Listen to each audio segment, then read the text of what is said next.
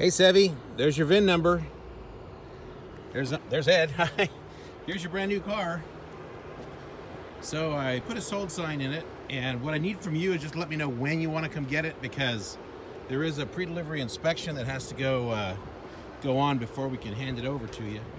I don't know if you can see, it's got plastic like this. Easier to see on this one, but on this one there's plastic here. So they got to do they got some special soap or whatever that cleans the adhesive off, and of course the shop has to make sure all the tire pressure's good and safety things.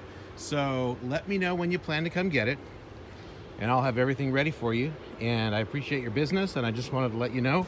It's really funny because last night, Sunday night, it said released. The same thing it said last week.